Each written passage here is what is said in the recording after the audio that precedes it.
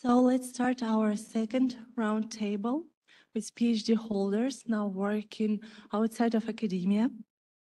And I'm very pleased to welcome on this table Dr. Luca Polacchi, Advanced Research Engineer at L'Oréal, Dr. Sophie Tirat, Application Engineer at Agilent Technologies, Italia, Dr. Alan Perotti, Artificial Intelligence Data Scientist and CentAI, and Dr. Simone Benedetto, Head of UX Research at Jakala, and Dr.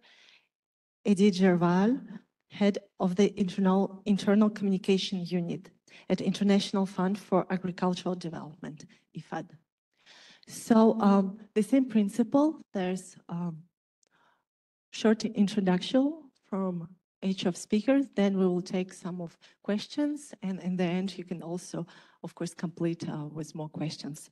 So we will follow in the order as it's mentioned on the program, and we will start with Luca. I just have to push. Okay, you can hear me. So hello everyone, and thank you so much, Christina, for the invitation here. I'm gonna try to be as quick as possible to tell you a bit my story. So my story starts here, actually, in Turin, and where I did my bachelor in chemistry. After that, I went to the UK to work in a biomedical company as a technician because I just wanted to travel a bit and discover a bit what was out there and to see how the working life was. I quickly realized that the work of a technician wasn't really what I wanted to do, and I wanted to pursue my studies, but still being able to travel. So I did a master's degree in Erasmus Mundus project between France, Portugal, and Italy in physical chemistry of materials. Then I was very convinced that I really wanted to be a researcher, actually, and I still am. So I decided to undertake a PhD degree, and I did it in Paris in physical chemistry of new materials. And it was a great experience that led me actually to pursue in academia with a postdoc. This was the moment when everything changed. It was actually on paper the best project in the world. I was working with color chemistry in fossils in collaboration with the Natural History Museum. So if you know the TV series Friends, I was really feeling like Ross Geller going to work in a natural history museum. It was great. But I really realized that since I was new in the topic, because I wasn't in cultural heritage before, I was really lacking some management. My boss was never there. He was always busy. He was never following me in anything I did. Which now, back then it seemed horrible. Now I learned a lot from that because I had to do everything by myself. Planning of experiments, recruiting interns, explaining how the lab was working to other users because he was literally never there. And that's also the moment when I really started questioning, do I really want to stay in academia? Is it the best fit for me? Do I really want to produce new knowledge and publish paper all my life and maybe teach? I don't know. So that's when big reflection started, and when I met ABG Association, Association Bernard Grégory, and we started to actually work on my profile and to really understand where my skills were in terms of technical skills and soft skills. What is great about research, no matter in which field, you will get a bunch of technical skills, which are very important and will, of course, orient your job search. But what is most great experience is that you get amazing soft skills, because doing bibliography is not just reading papers, it's getting critical thinking, it's building really an idea about what you read and to be critical towards other people's works. Can I do it better? What it is lacking? It's really much more than that. Teaching, I used to teach, I taught for 3-4 years, and it was a great experience. It helped me a lot in communication skills, in being clear in what I want to say, have some clear message that I want to convey. And this was also a great experience that really gave me much more than what people would think it gives. And in my job search, the real game changer was the participation to a career fair. I had met already the ABG association, so I had my CV ready, I had my pitch, so I was quite ready for it. And I went to the stand of L'Oréal. Of course, I knew the company. I did some search before because I knew they would be there, and I knew that they have a massive R&D department, which was my aim. And I get to the stand, there is the HR, we started talking, then I have a look at the table and I see a pile of CVs like this. I was like, okay, I have like zero possibility, zero chance. And I said to myself, I have to really stand out by pitching myself so that he will remember me. So I just started to talk and to pitch myself and really clearly tell what I want to do. I told him I want to have an impact on consumers. I want to work on real products. I'm a chemist. I have this to offer. I know microscopy. I know many things, technical things. I want to evolve in this career project. So 3 months later, I see a position that opens up and on LinkedIn, I start my application. It was super long.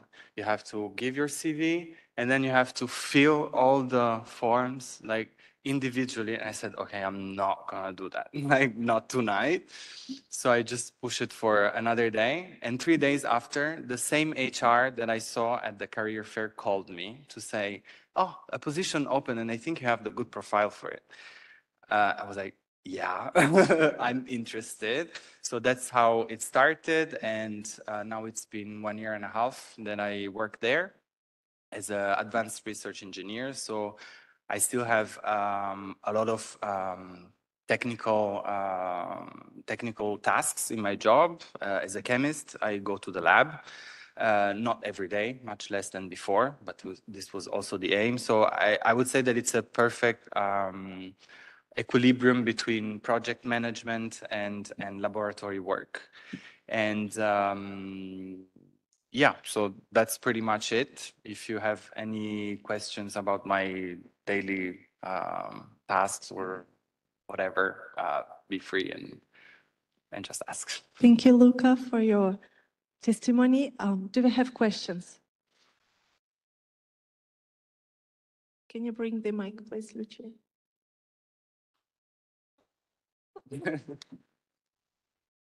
I'm arriving. Let's do it properly. Okay. Thank you. Thank you for telling us your story. So I wanted to ask about the pitch. So how do you make the perfect pitch? You said you had help from the ABG. But what's your suggestion on how to deliver yourself in the best way possible? Okay, yeah. Well, first you have to train a lot. You have to try many things. And the first thing to do, it's not actually preparing the pitch, but preparing your profile. Who do you want to be as a professional? What do you feel like doing? What motivates you? This is the first question that you have to ask to yourself and compare that to what the job market offers, basically. I was looking for something still technical, still in the lab, but with some project management tasks. And that's how I basically pitched myself. I want to work in a big company. L'Oréal is a big company. I'm a chemist, I have these skills, these technical skills. Then you have to also show that you know the company. So I had the chance to meet some professors that collaborated with some research groups in L'Oréal. So I mentioned a couple of names that I remembered, a couple of techniques that they were using, and I said I could do this and I could make it better, basically. What you have to keep in mind is to give one, maximum two big messages. I wanted to work with microscopes and spectroscopy. Well, this is very technical, but that's what I said. Like, I have a sort of optician profile, optical engineer. And that's what he remembered when he saw the HR, when he saw the position opening as a optical engineer. He called me because I said the keywords that I was looking for. Another question? I have a little quick question. So you mentioned that it was a recruiter who has contacted you. How did you maintain the contact with this person, if anyhow? We added each other on LinkedIn. So also this is a very important advice that I have to give to everyone. Be present on LinkedIn, on every social media, and contact people, like talk to people. Try to find people that have similar jobs to what you would like to do, and ask them, how is it? How did you get there? Why? What should I do to get there? And people are usually nice. They usually respond. So I do a lot. I receive many messages now, and I try to help as much as I can. But with this specific person, I added him on LinkedIn, and I was liking his posts, and I sent maybe a couple of messages saying, if you ever have a position in optical engineering or well, the positions that I was looking for, let me know. And that's also how he probably remembered me when the position opens. Thank you. Please give a round of applause for Luca.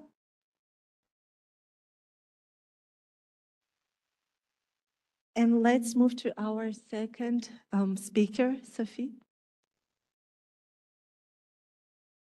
Okay, so hi everyone. I'm Sophie. I'm an analytical chemist. I have a PhD in chemistry, so quite similar with Luca. But on the contrary, I'm from France and I work in Italy. So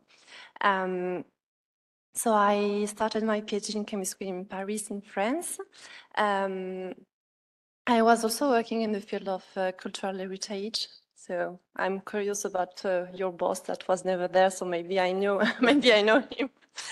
And afterward, I started a postdoc, which was a collaboration between a startup and the University of Lille in the north of France. And that was also a good way to be a bit in the academia and a bit working with a company. And that was also a good way to choose if you're hesitating, if you want to stay in academia, if you want to move. This kind of startup hosted by the university can be a good way to have a vision of both. And then afterwards, I chose to move to Italy for personal reasons. And I was mainly looking in the field of industry because, as you know, it's quite difficult to look for a job in academia if you don't have the contacts. So if it's another country, it can be very difficult. And I was also a bit tired of having 1-year contracts, always renovating. So that was the reason for which I choose to go definitely in the industrial world. And I found a job in a pharmaceutical company in Milano. In this case, and also for my next change, I I use LinkedIn a lot, and I was contacted by a recruiting company like, you know, FIDECR or something like that for a position that actually I didn't get in the first place, but I maintained contact with these recruiters, and then for other positions they contacted me. So for me, it never worked putting my CV on a website. I went with LinkedIn and with contacting and keeping in touch with this recruitment company. And actually, I found that they can be really helpful if you're honest with them and you tell what do you like, what do you want. They will also, if they have a position, think of you and try to propose something that match your what you want. Of course, you have to know how to present yourself and to pitch yourself to give them a positive impression in the first place. So I worked for 4 years in this pharma company, and then I changed 1 year ago. Now I work for Agilent technology that you may know or not. They are selling laboratory instruments. And then again, it was also with a recruiting company that I got the job. And for the story, when I saw the position, I applied on the website right away because I was really interested in working for Agilent. And then nobody contacted me for like 6 months. And then I think they were just desperate of finding someone. But with this, thanks to this recruiter, I managed to get the position. And also it's a position for which I wasn't really skilled. So yeah, you have to believe in your opportunities and know how to show your soft skills and show your motivation, and then you can also get some position that you don't have the technical competence to deal with. And about having a PhD, I found it quite useful when I was looking for a job abroad. Because if you, maybe some of you want to work abroad, to work in England, in Germany, in France, especially in Germany, PhD is really important. So it may be easier for you in these countries to get the most of your PhD. And in any case, I think you will be in competition with local people, and PhD, it's kind of leveling because it's the same in Europe, whereas maybe the laurea in Italia, it's different from the engineering degree in France. So at this, when you have a PhD, you're competing with other PhDs, and so you are the same level, and you can really be, I think, a better competitor. So I found it really, really useful. And one last thing about going abroad and maybe living abroad or having a period outside of Italy, I really, really advise you to do it. I think it's wonderful to live in another country, that you learn a lot. And even if your job is not your dream job, there are so many wonderful things about living in another country that will make this experience really, really interesting for you. So yeah, if you can, do it. So finished. If you have questions. Thank you, Sophie. Do we have questions?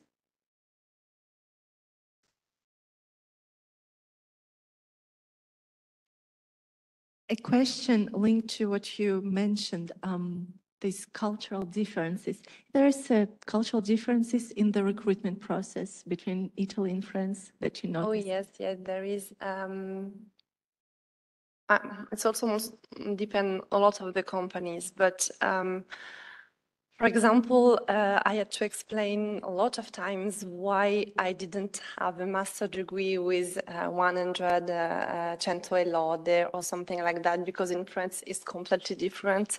So you have to be prepared about this. And also for you Italian, maybe for you, you're really proud of your CentAI Lode, and if you go abroad, no one will care. So you have to explain that it's something really good, that it's your achievement. So be prepared that you have to explain all the differences between what was your student achievements and what they can be abroad.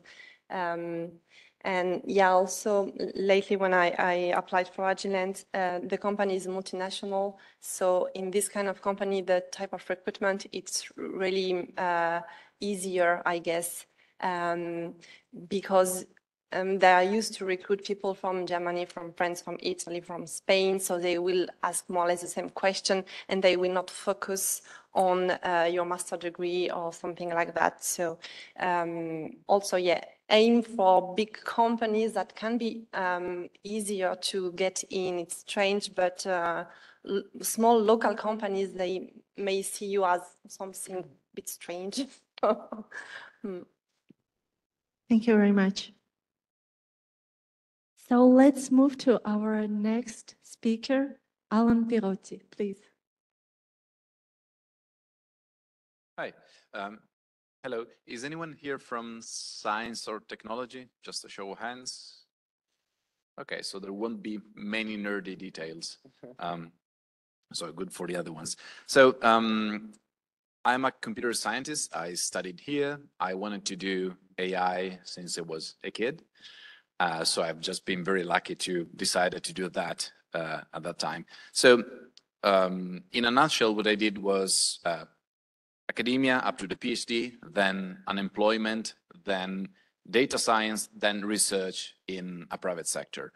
Right now, I'm working as a researcher at CentAI, which is a research center. We are in the Intesa San Paolo skyscraper physically. So what I'm doing actually is pretty much the same thing that I would have wanted to do in the university. I think that for you guys, the most interesting bit of this whole arc of story is the unemployment bit right after the PhD. So during the PhD, I was so obsessed, so focused on my thesis that I didn't think about what I wanted to do after that. I mean, there was nothing after the PhD thesis.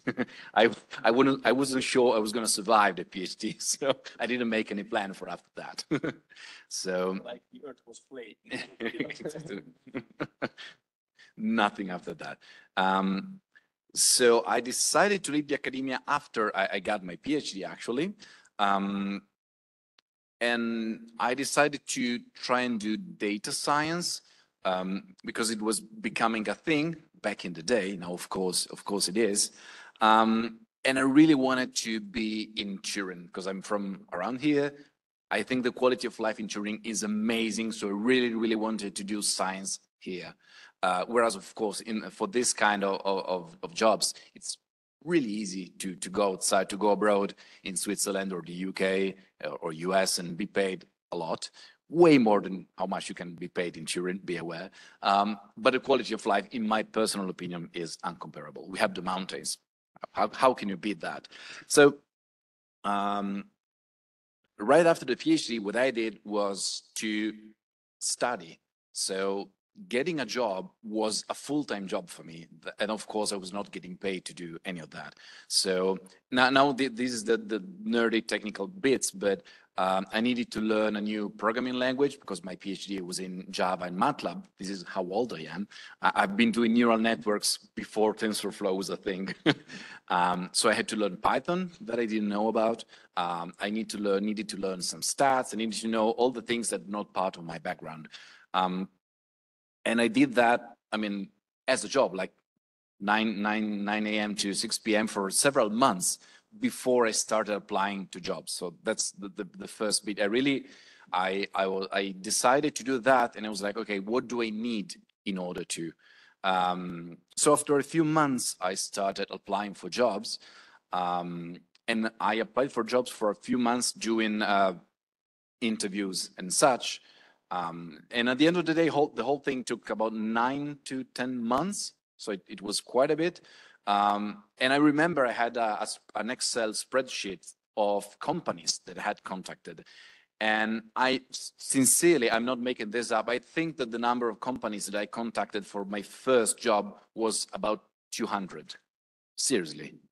I think it would be different nowadays because data science is more of a thing. Of course, everybody's doing AI right now, but we're talking quite a bit far ago. So AI wasn't much a thing as it is today.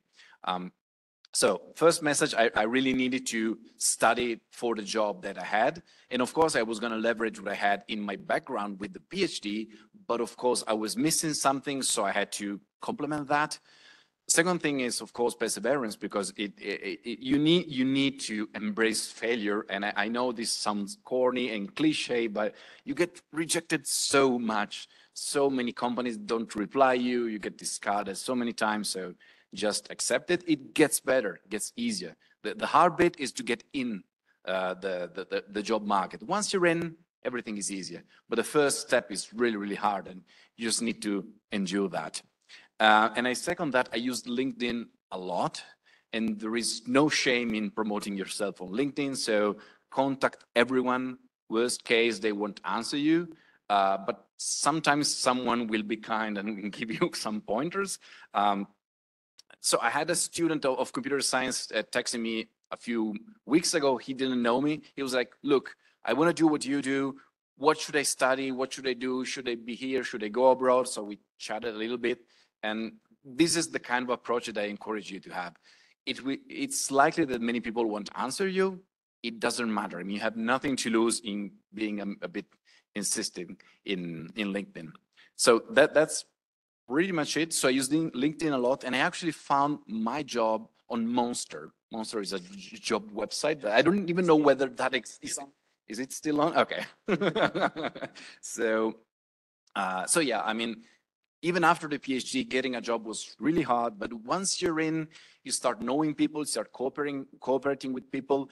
And at that point, the networking aspect really becomes paramount, because you start working with different companies, you go to events, you have a business card, you talk to people, and it gets way easier because you can do that while having a job and while having a salary. So I think this is really, really important. And well, concerning the last bits, as I mentioned before, I really wanted to do research, and what I do right now is research. So of course I couldn't do that without my PhD. So even though the technology evolves seems such a fast pace, it's really hard to keep the same pace as it does. I couldn't do anything that I do right now without the PhD. So I mean, I think I managed. And of course, AI is a bit of a weird thing because it's really in fashion right now.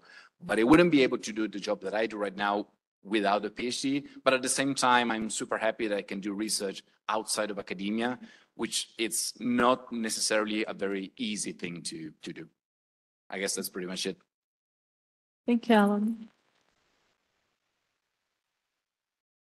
Yes, we have a question. Lucia, just behind you.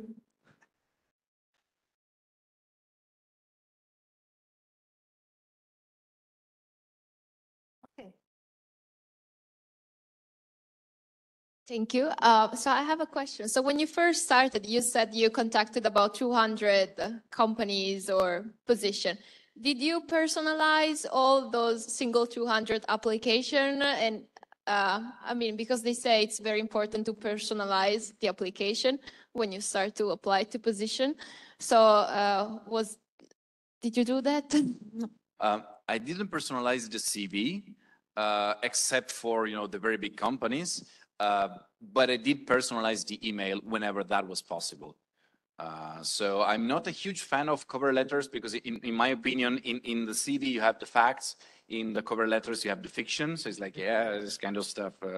But yeah, I mean, I tried to do some research. So it's like, I want to work for that company. What do they do? What do I have in my background that fits their possible goals? So yeah, I tried to do that. It's likely that I didn't do a great job at that since I got so many rejections, but at least I tried. So yeah, I mean, that's not a pointless suggestion, in my opinion, to try and look, there is some possible overlap between what you company are looking for and what I candidate have to offer. So what I would recommend, because I work for the United Nations and we have terms of references in the job applications, you have the job description is sometimes just as long as your dissertation. So what I suggest is that you ask ChatGPT to turn it into a cover letter, like make me a cover letter that fits this profile. And you will have like the standard letter that you're expected, and then you personalize it with your own experience. But that's what I do. Say the same thing. I was a bit before ChatGPT. Should have tried with AI, you know, like. But it's true also that you just have to get out there and not be scared of rejections, because it's part of the process. And I wanted to stress this point because I kind of had the same experience. 60 companies in my Excel file. I got into one. So What does your research experience brings to you now in your new position as researcher? You are an example of research outside academia, so you can, however, carry out research, but what does your PhD? Oh, I'm pretty much doing the same thing that I would do in academia research-wise. So, of course, I needed to learn so many new stuff, and especially in AI, I mean, everything that was state of the art last year is pointless right now. So you need to learn to keep up a lot, but how to write a paper, how to quickly read and understand a paper, how to write a grant proposal. It's all stuff that I've learned during the PhD. So, I mean, in my case, it's fairly simple because most of the times I'm doing research, but it's exactly all the methodologies that I've learned during the PhD. So everything. Thank you very much. What is your key message, your final key message in a very few words? I guess the final message is that it really depends on what is your domain. You really need to understand your domain and the possibilities that you have outside of academia in your very specific area of expertise. Because at the end of your PhD, you're the paramount word expert on something super specific, but it varies a lot. Of course, what I've been through would not apply to someone who has a PhD in philosophy, for instance. So talk to people that did the same thing in your specific field, because I mean, we can give you very broad and general suggestions, but write your own story. Thank you. And let's move to our next speaker, Simone Benedetto, please. Yeah. So I would also suggest to talk to other people, because if you keep staying with your similars, it's a big mess, you know. You have to get contaminated with other people coming from other backgrounds. So it's very important to share your experience with people that normally, I don't know, at your age probably already work in a company. So I would start like saying that probably the right thing to do right now is to add us on LinkedIn. You know, like probably this could boost a little bit your chance for the future. You know, you never know, you know, like I was there at the conference and I met you. Okay, could be a nice point to start. So I think I'm the older here. I don't know, probably. I'm 41. I don't look like, yeah, I'm 41, almost 42. do you use L'Oreal products? I don't know, like, I don't know. Is the sufferance of the PhD probably, you know, like. So yeah, I'm a product of the University of Turin. I did my Bachelor of Science in Communication Science back in the early 2000. Then a Master of Science in Information Communication Technologies, in which I found the subject that I really loved, that was ergonomics, human factors and ergonomics. And then I said, okay, I want to do a PhD regarding this. So I started to look for a PhD, and there was like this offer from the University of Turin, the Department of Psychology. And then I decided to grab the opportunity, and 3 wonderful years. Half of them I was in California. So I also took the advantage of the opportunity to spend the half of the time in California, and this was great. I kind of learned a language, kind of, And then after that period, I said, okay, I want to learn another language. So I moved to France and I did like 4 years there for my postdoc. And then at a certain point I said, in Italy, I already like smell like a lack of opportunities. In France, I smell the same. So I said, I'm gonna use this huge background that I have, huge at that time, to work for a company. So at the same time, after this 4 year in Paris, I became a father, and I decided to move back to Italy. And at that point was the worst choice I could have made, because I was unemployed for 1 year, and like trying to talk to people about what I was doing. I was like, like user experience, the design, the interfaces, and people were like, we don't need this, and today I'm the head of a department, 8 years later. So the words move fast. So keep this in mind, guys, you have to know that what actually we are talking about today, tomorrow probably is not even valuable anymore. The word is moving fast. So after 1 year, struggling, I found a job that was, so I was in Turin and I had to move to Treviso, because in that place there was like a very funny guy that was like, please help me. I want to bring to the market this service which combines basically psychophysiology, classical qualitative and quantitative technique for measuring the human behavior into the design process. And I said, okay, I come here, I will come there. And I went there with my family.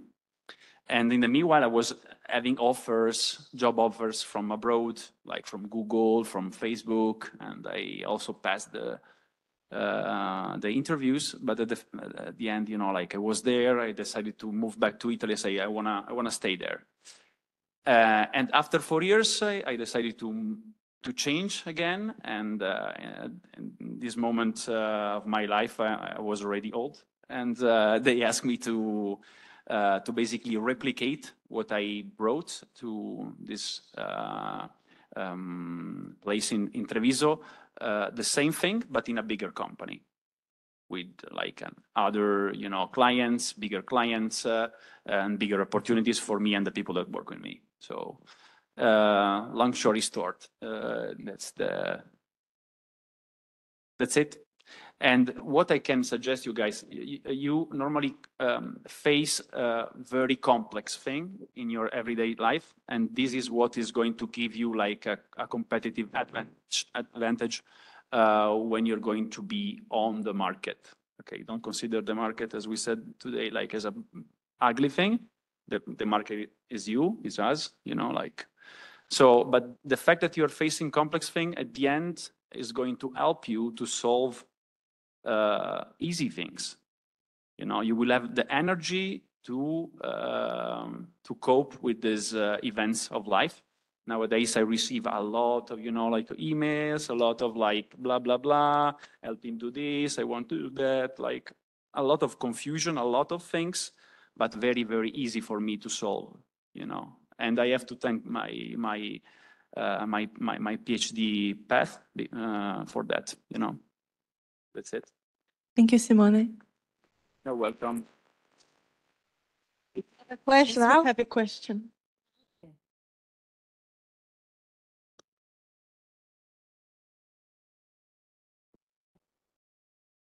Thank you. What can a psychologist with a PhD like me in neuroscience offer a company in terms of skills, soft and hard, in your opinion? Yeah, okay. Very nice choice.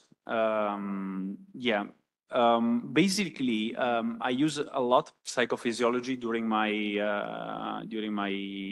first years of work in the smaller company. It was like easier to sell in that environment.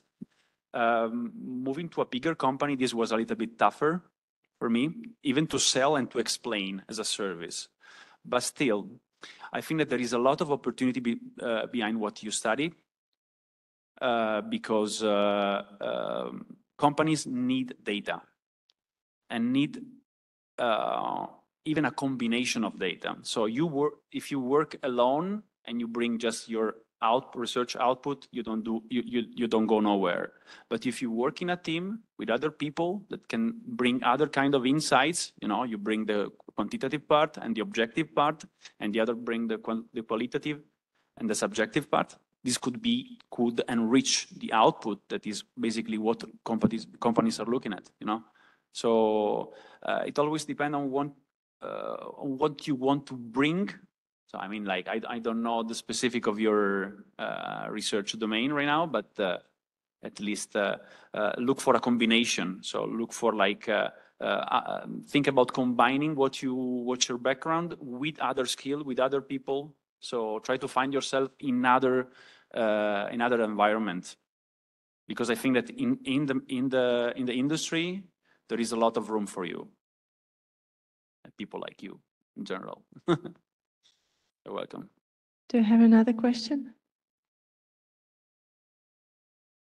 How did you market your skills and experience to make you more attractive when you were searching, or when you were in search of your job? I mean, I found my first job after 1 year of crazy, searching for jobs. So I suggest to put LinkedIn alerts that work pretty well, and then to try to steal information from other people of your same background, but with more experience, and just I always say that copy is a good exercise. Yeah. Why not? Try inspiration, get inspiration from others. This could be, yeah. Then you have to be lucky at the end, A little bit of culo, as we say in Italy. It's a part of life. Sometimes it goes well, other times it goes bad, but it's like this. Yes, last question for Simone.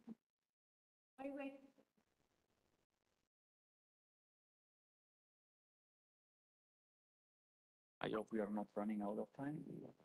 Hello, thank you for your talks. In the recruitment session, something that, a message that comes to me, it was that we have to be convinced about what we want to do, what we want from that job position, etc., etc.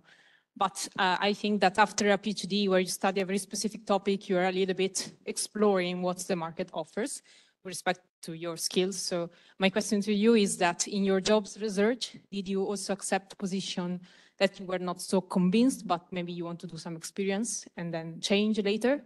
Or you search until you find the perfect job for you? I search until I found.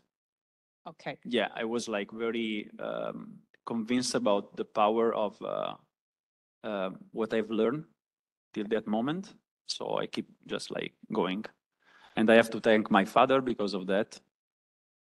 Who's not here anymore, but he helped me a lot to keep focus on what I was doing.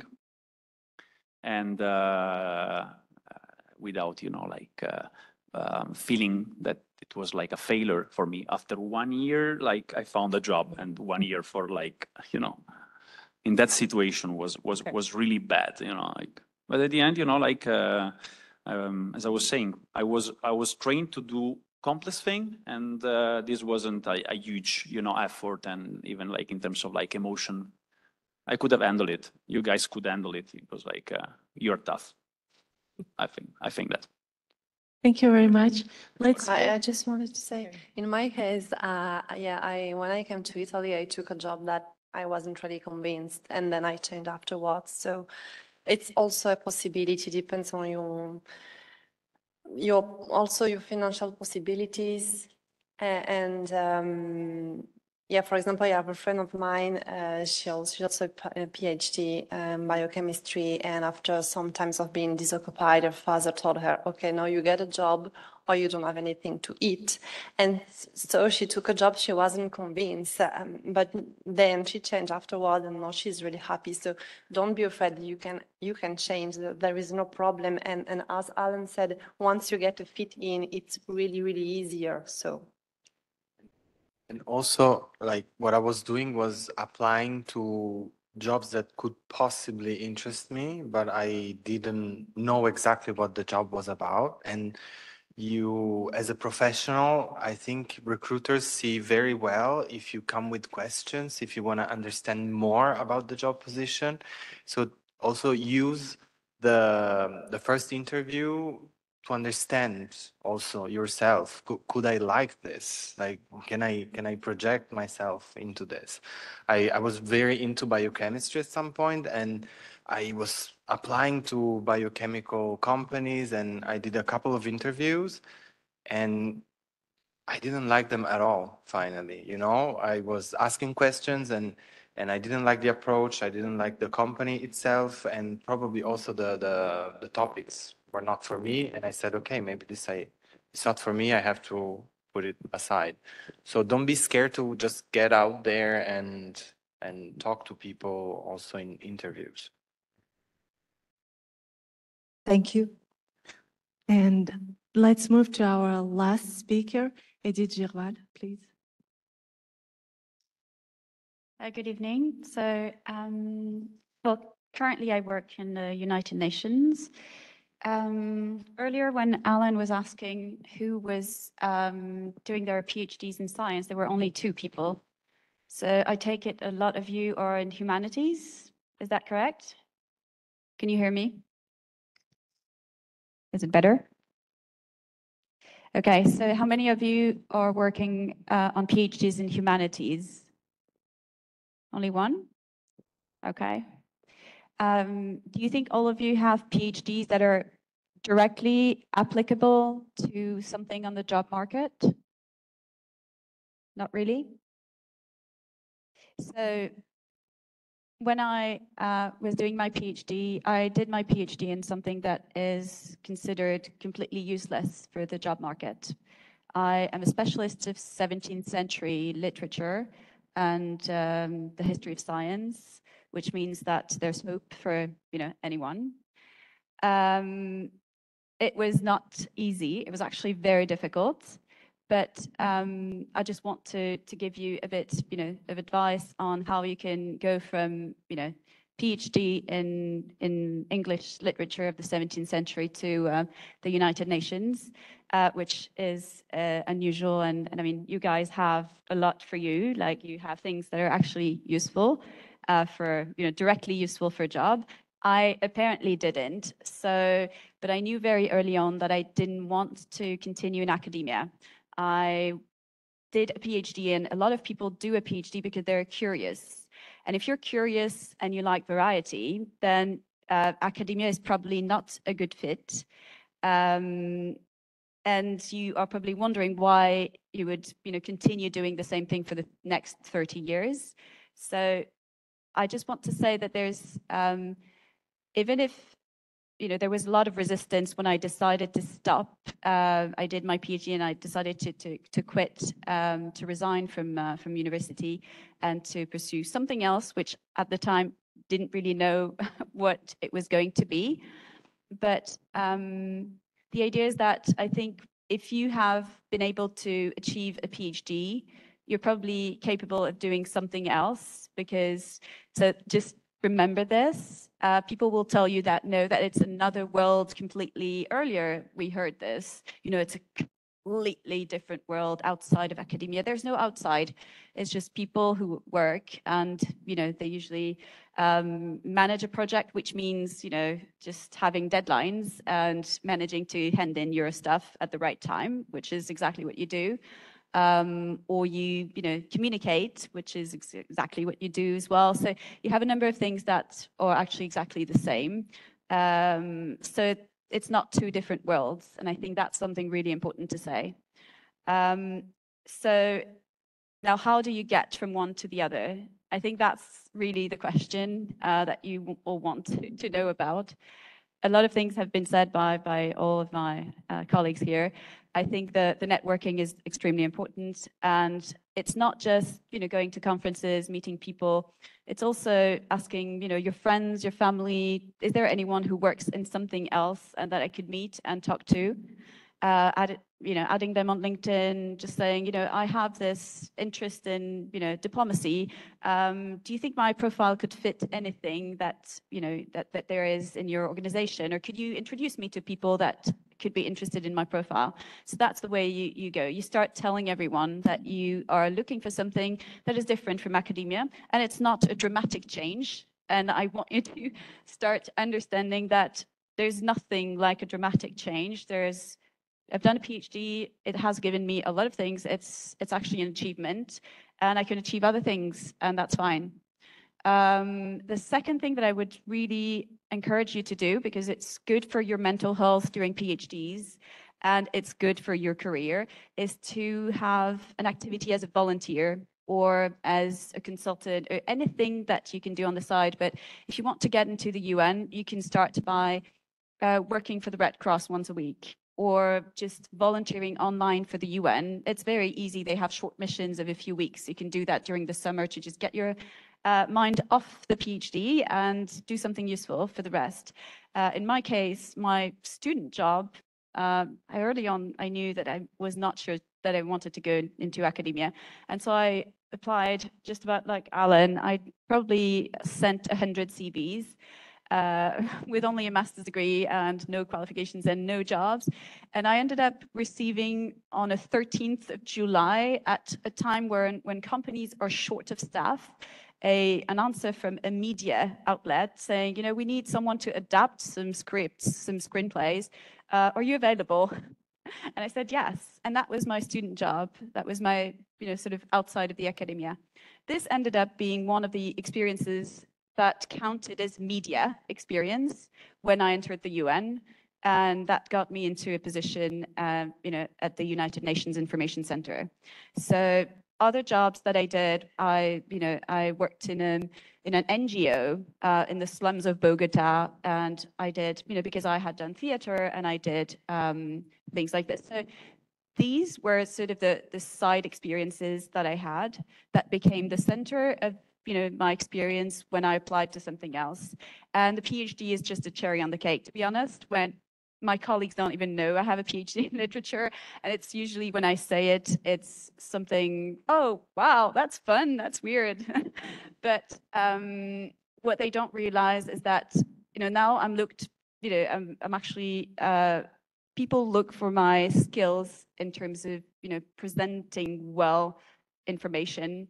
I'm a really good writer. I'm a really good, I'm really reliable in terms of delivering on time. So, and those things come from the trauma of delivering 500 pages, with a deadline that was very strict. And I think, this is, you're not going to say that in an interview, but really it does add up to your skills and your competencies. So, let me see, I have some notes because I thought for a few days, what can I tell them to do? The first thing, don't be in a rush. Just tell yourself that you have an objective, in 2-3 years time, and start building up, the experience and the little things on the side that will become your main experience to get to something else. Do it progressively. If you're in literature or if you're, I don't know, in history, then start doing something about the history of, international law or something like this. Get into something else. Get into sort of side, do side steps and get there progressively. So, volunteer. Okay, perfect. I've already said that. Look at what your current field could have in common with something that any kind of job that you would like to do. In my case, for instance, I did my PhD on, 17th century literature, etc. But I'm also a specialist of early feminisms. And for that, I had to study all of the, the gender study sort of literature that exists on Earth, because that's what you do when you do a PhD. So I'm actually, qualified also in gender, and this is something useful for the UN. So start, writing about things that can be useful, that are sort of on the side of what you're currently doing in your research, but that can be useful for the future. And then meet people, get recommendations. If you do your volunteer job, get a recommendation. Get them to write you a letter and keep it. Get them to keep in touch with people. Meet your dad's old friend from university that works in a company that you may like, and do that kind of things, and keep everybody on LinkedIn. To be honest, I didn't even have a LinkedIn until recently, and now I have two. My boss said, you need to get one. And actually you do. If you really want a job, it's really good to have a good LinkedIn.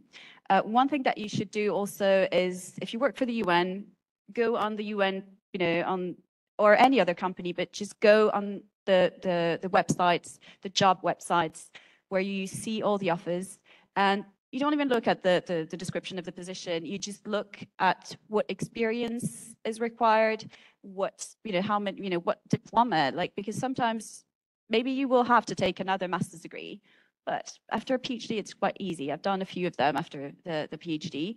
If you need them, you need them, just do them. And but just have a look at what kind of experience and degrees you will need for your dream job, for something that could interest you, and start doing it and start paving the way. And finally, speak English. If you want to get into, in my case in the UN, but I'm pretty sure for all of you, it's also something that if you don't speak and write really good English, you will probably not stand a chance. And for the UN, in my case, if you have a passion for Portuguese, go for it, because that can, or for Swahili, just go for it, because that will be something that can set you apart from the rest of the candidates. Finally, just when you start looking for another job, my advice would be go for the jobs that are, temporary, that are at a lower level than you would expect to get right after a PhD, and go for something, even an internship, a paid internship, because that's how you get into, the job. Don't necessarily look for the right job right now. Go for something that could, get you entry, because as some of you said as well, once you're there, no one cares the degrees that you have. If HR accepts your degree, your boss will be okay with it. It doesn't matter. No one is going to ask you you're a cum laude or whatever, even if you have 10, no one cares. The PhD doesn't really count anymore often.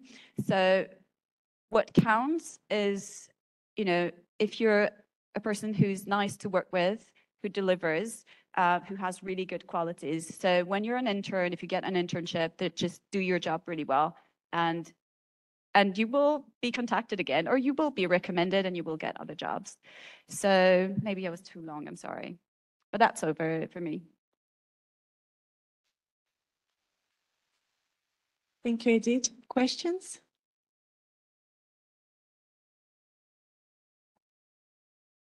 Can you tell us something more about your current position? Because international organizations are always a fascinating world. What kind of positions I've had in the UN? I started in the UN in the field. So I started in Colombia. We covered Colombia, Ecuador, and Venezuela. I started at the United Nations Information Center. So it's broadly about information. So we had a radio, a UN radio. That's why the media part for me was important, and the education part was because, when you're at university, often you teach. So don't forget that this is education, and you can actually, this is marketable. You can train people. This is information sharing. This is knowledge sharing, and that's important. So we worked in Colombia. We did a lot of things, monitoring information, because there was a huge amount of migrants from Venezuela. There was political unrest in many of the countries of the area. And obviously there was a peace process with the FARC-EP. So we worked on projects of reintegration with ex-combatants, projects with indigenous people, projects with victims of the conflict. And so all of this was sort of the daily bread. Then now I work at HQ, in the HQ of a UN agency. where I do internal communications. So this is completely different. And that's also something that I really love about this job, is that you can, you're asked to move periodically from 3 to 5 years, every three to 5 years you get reassigned, and you get a new job in a new country with a new language. And so for someone who's very curious, then it's a blessing because you can reinvent yourself and have, the equivalent of, the amount of learning that you do in a PhD every 3 years. So if that's what you are, looking for, something challenging and something that changes all the time, I think the UN is amazing. So now my job is more political. It's more about, managing information internally and, managing risks and a number of things like this. So, but it also touches on IT because we have, next project, I have to redesign a platform for an internal platform for the organization. So it is very varied. And the UN in general has millions of different profiles that you could, that you could get. The jobs are immensely different. And I had another question. Okay, yes. Mine is not really a question because I want to thank you because I'm doing a PhD in history. I'm studying 18th century history. So sometimes when I reflect on my field, I think that my field is not really useful for a company or for the private sector. So I sometimes I just see my path as a two-way path, teaching or continuing research in university. And but sometimes I think, yes, maybe I don't want to be the maximum expert on my field, on my little field that nobody cares about. And sometimes I think, no, I don't want to teach in school. So the idea that you can, I don't know how to explain, you can do a very interesting job that is related to curiosity, changing and challenging, that is not just a curiosity and challenging in a scientific field, is really, yeah, it's really nice to hear, and thank you so much for doing that. That's why I came here, because I know that when I was in your position about 15 years ago, my friend and I decided that it was not for us. And by the way, if you ask yourselves those questions, you're probably not done for academia.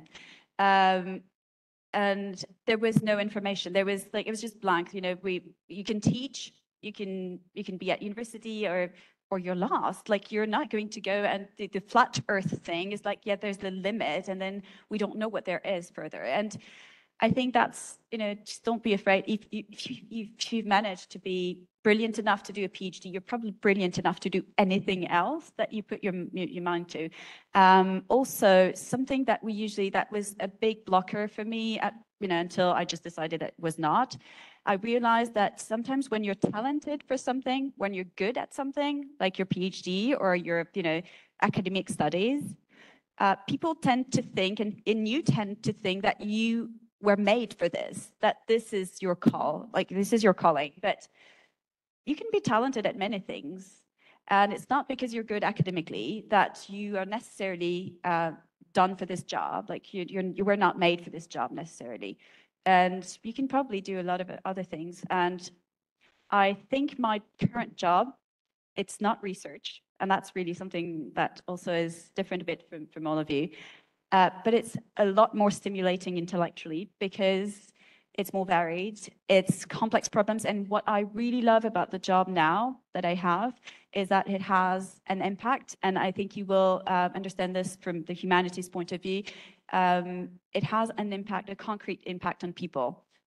It's either a building piece or enabling an organization to deliver funds to rural populations. It has a sort of, a purpose that I needed in my job and that I didn't get at university. So if you feel that, maybe you should explore, then explore, because there is a whole amount, a huge amount of possibilities.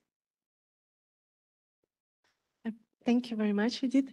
give it a wrap for Edith. Round of applause to conclude. I propose you to continue this discussion during the cocktail. Well, just to conclude, because they were all really brilliant speakers with so many pieces of advice. I'm sure that your speech were really useful and of great help for our PhDs participants today. I will ask you just in 2-3 words, your final message to encourage them. Should I go first? Be motivated. Don't be afraid to just get out there and talk to people, and work on your path and decide who you want to be, basically, based on what you did. And don't be afraid of changing paths. You can start a job, change it after 1 year because you don't like it. And so, yeah, you can always change. And also, the more you try and the more you will figure out what you want to do. My advice would be isolate what you need, what you're lacking in order to get the job that you want, and then study it. It's what you can do. Add us on LinkedIn. Well, I have the final word, I guess. So there's hope. That's it. So, and if you're here, you're probably looking for some hope. So just don't give up. No, sorry, guys. There is one bit of advice that I wanted to tell you and I forgot. Something that the university is likely not teaching you is how to write a decent CV. And I realized I didn't know how to do that at all. And I learned that during the process. So what I suggest is find someone in your field that is outside of academia, that's actually doing the job that you want to do. Go to his or her personal page, find their CVs and copy the format. Because your first CVs will suck, as mine did, so. Eurobus. Yeah, no Eurobus. no Eurobus. No. Oh, thank you all for your really rich and insightful testimonies. I hope we will receive a lot of feedbacks. Let's continue the discussion of the official registration because We can continue our discussion. We are all invited now to our cocktails downstairs. So thank you so much for your participation. I'm going to send you next week slide presentation, video recording, and so don't hesitate to write to me if you need some more information. So let's thank the University of Turin, ABG, and the French-Italian University for helping us, Lucia and myself, in organizing. organizing We are grateful to the French-Italian University for supporting us, University of Torino, our doctoral school, and ABG. We're able to make possible to organize on-site this event after years of online events. So And Lucia and Christina as well. The organizer.